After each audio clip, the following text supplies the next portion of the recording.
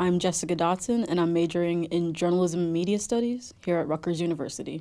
I started making short films actually my freshman year. I joined the broadcast communications living learning community. Through them, I found this talent that I didn't even know I had. For Campus Movie Fest 2015, I shot a film called Rock This. So Rock This is about a little boy who likes to wear dresses and about his mother and how she deals with wanting to make her son happy and, let her son be himself. Rock This was one of the 4 movies chosen to be shown in Hollywood, California at the grand finale of Campus Movie Fest. It was really exhilarating.